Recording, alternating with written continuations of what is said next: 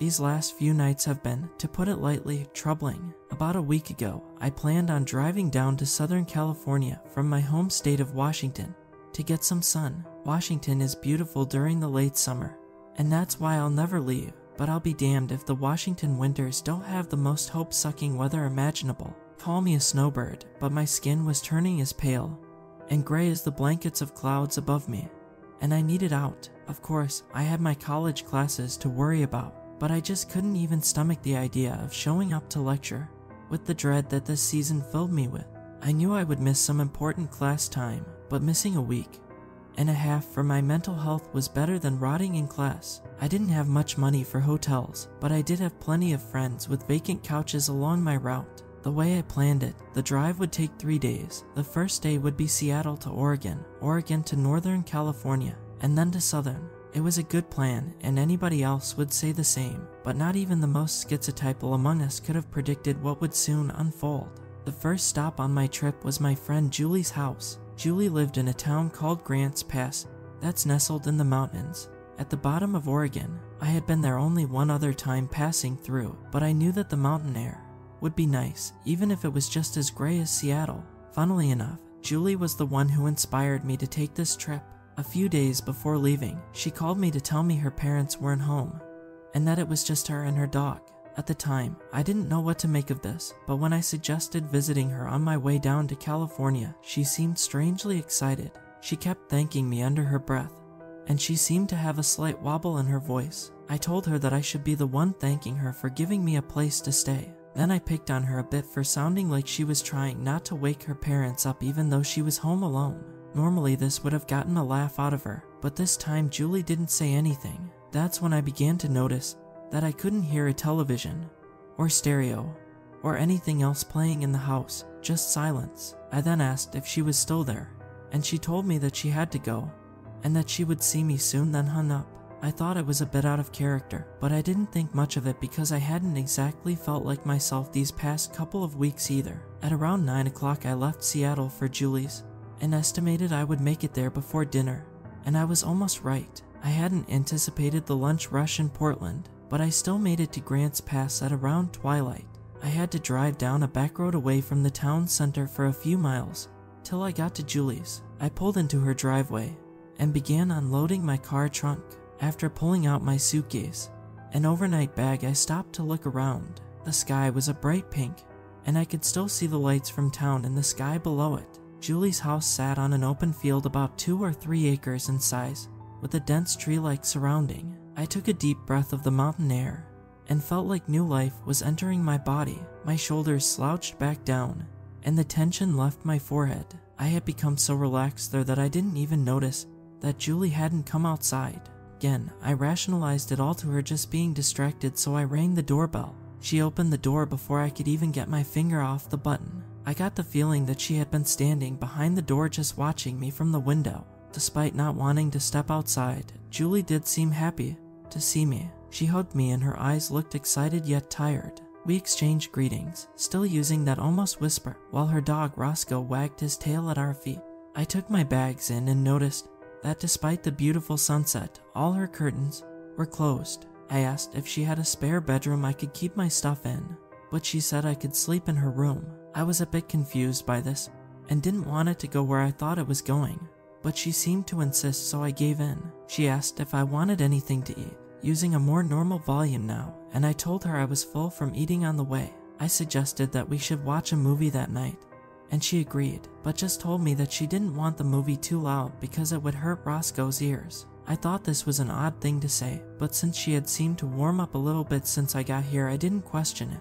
We sat down on her couch around 9 o'clock to start the movie. We both had laid under blankets, while Roscoe lay between us. The movie was some sort of really silly comedy that Julie picked out that I had a hard time sitting through. About 30 minutes into the movie, my attention begins to wander. I look past Julie and towards her living room window. The curtains were still fully closed, but I thought that I could hear something. Roscoe had perked up and seemed to be listening with me. It sounded like several yipping type sounds coming from her backyard. I looked back at Julie, and she was still focused on the movie. I grabbed the remote and muted the television. The sounds from the backyard became much clearer, and it sounded similar to a pack of coyotes sounding off.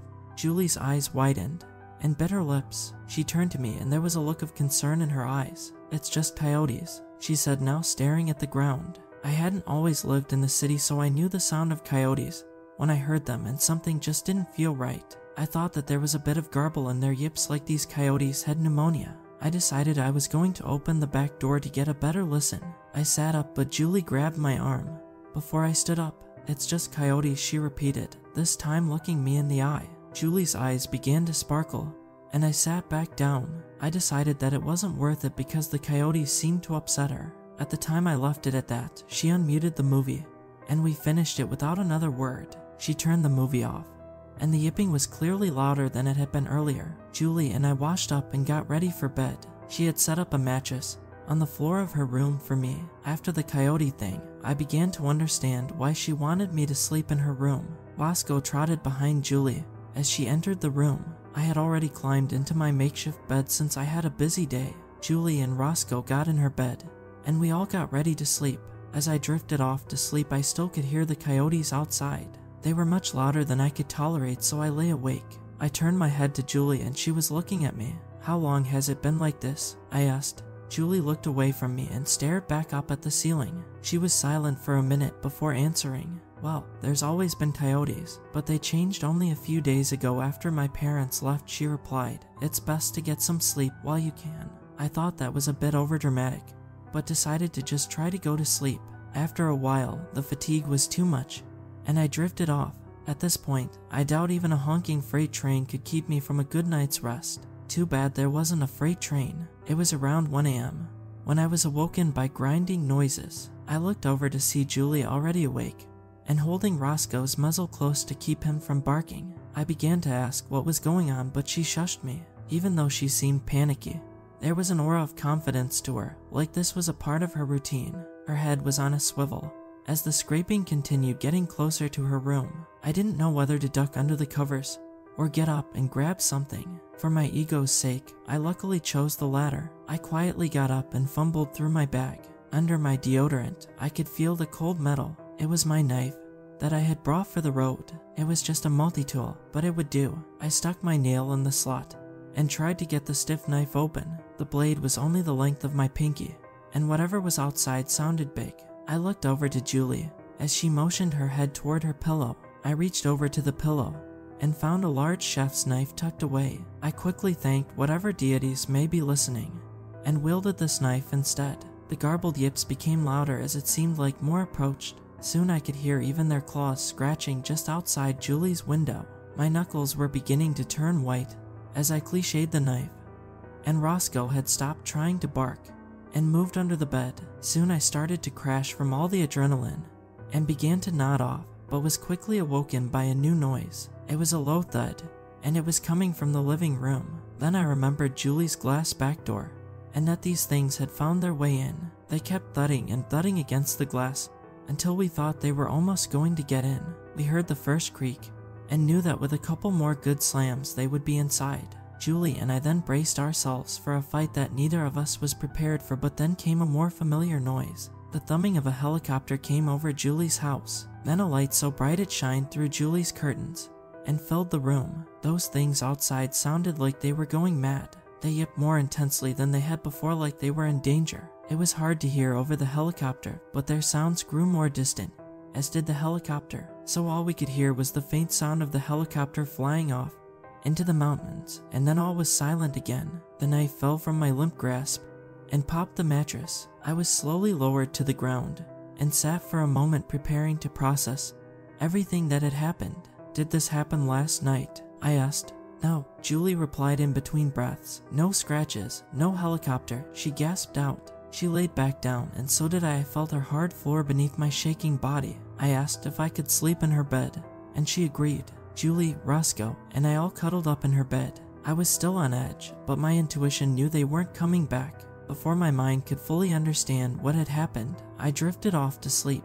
All of us woke up late the next morning. Julie and Roscoe got up before I did. Despite Julie's fear of stepping out of the house, she had to let Roscoe out to potty. I got up and followed her to the back door. The door's glass had a spider web type crack at about waist height, and a single large fissure that extended from the top to bottom. I walked through the door and met Julie on the back porch. The cold mountain morning air hit my tired lungs like a punch. I felt the crunch of glass under my slippers as I stepped out and saw Julie standing with the knife watching the trees. I greeted her, and she jumped back a little as she turned to me. I watched the tree line as Roscoe ran around and eventually turned my attention to him. He had already gone and was now sniffing around. Julie was too focused on the tree line to see Roscoe sniffing around the sides of the house. I stepped off the porch to get a better look at what had gotten his attention and saw the marks. The sides of Julie's house looked like it had been torn to bits. Red shingles were scattered over the grass,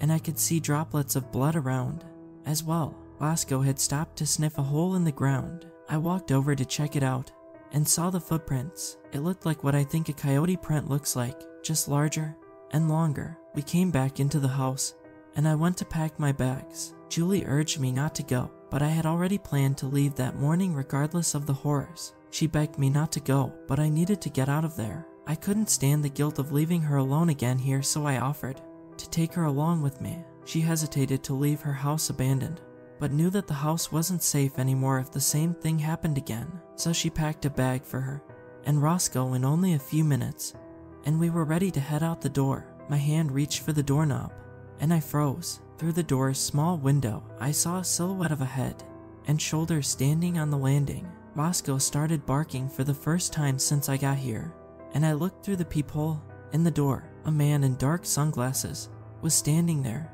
and looking down at his watch. The man was wearing a spotless Forest Service uniform with creases that still looked fresh. I almost thought I saw a tag poking out the top of his collar. On his hip had a standard walkie-talkie, but had one of those wire earpieces, and along with the standard flashlight and sidearm. I started staring at the gun, trying to remember the last time I saw a U.S.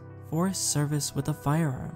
The man looked up from his watch, and rather than ringing, he stared right at the peephole. I started to get lost in the man's eyes, and was only snapped out of it by the clicking of the door latch. During that time, I had unknowingly turned the knob and opened the door a crack. It was too late now, and had to commit. He knew we were there. Roscoe stopped barking and hid behind Julie. I opened the door fully to confront the man. I nervously looked down and saw the man's clean and shiny jackboots. I looked back up to meet the man's gaze, and he spoke. "Morning, sorry to bother you," the man said flatly, almost rehearsed. "Good morning," I choked out. "Can we help you, sir?" "Anything out of the ordinary happened last night?" he asked. "Just some loud coyotes," I answered. My eyes moved toward the front yard. I saw the man's black SUV in the driveway. The grass had deep chunks taken out, and more muddy tracks. Debris from the side of the house was scattered on the lawn. As I looked at the wreckage, the man looked back as well. He quickly turned back to me. "Just coyotes," he said. "Yep," I answered with a nod. "Anything else?" "Nope, actually we were all just about to leave for the weekend." "You do that?" the man said with the smallest smirk, then back to blank. The man turned and walked back to the SUV.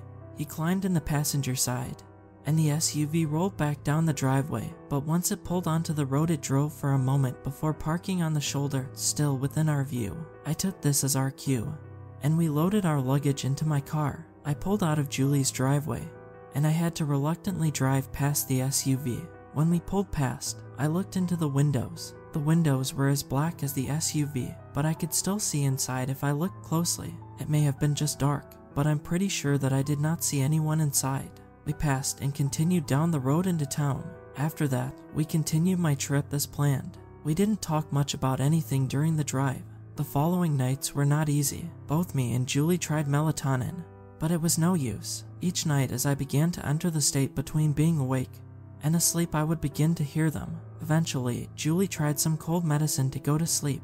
It seemed to work for her, but I couldn't take it since I needed to drive. I was in a malaise through most of the trip. When I was asleep, I feared what they would have done, and when I was awake, I feared what they may have been. I almost forgot what it was like to sleep peacefully. Sometimes, when we would go out to eat, I would forget about it all for a moment, but it always came back. Julie is asleep right now with Roscoe, and I'm hidden under a blanket next to them typing this up. It's even harder to sleep right now than it has been. My fingers are trembling, and I have a tight feeling in my chest. We are on the last leg of our journey, and I have to take Julie home tomorrow, but I can't think about what may be waiting for us there. I have to sleep. I have a long drive tomorrow,